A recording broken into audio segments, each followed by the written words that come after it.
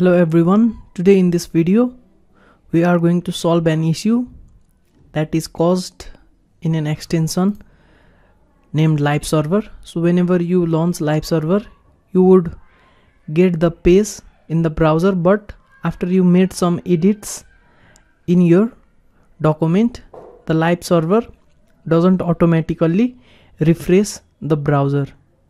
So that was the issue I faced few days back, and I resolved it, and I am exactly going to show you how I resolved that issue. So first of all, what you are going to do is head on to this settings tab, and you are going to search for commonly used. So just head on to this commonly used section. After that, just scroll down and find this files autosave section, and in this section select after delay. So after that you are good to go. So after you do that, you probably will resolve the issue. So this was something that caused the issue in my case, and that is how I resolved it. So I hope this resolves your issue as well.